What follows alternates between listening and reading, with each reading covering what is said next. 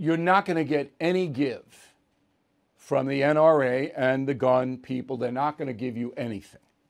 So both sides are dug in, and the NRA has no solution to the mass killing in Texas where 19 children were gunned down by a madman who was 18 years old himself. The NRA has no solution to that because there is no solution to it.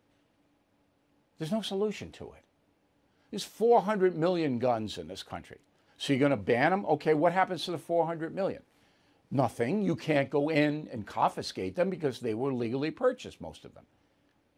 And Congress will not pass a law that federalizes gun crimes. If you read my message, and I go through this, and the final thing is bad parenting. We have millions, tens of millions of derelict parents whose kids are running wild in drug gangs. This kid in Texas, the kid in New York, in Buffalo. Nobody's watching these kids, and they're sick.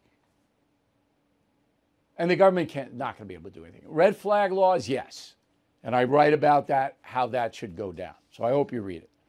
But the bottom line on this is that neither side is going to give in.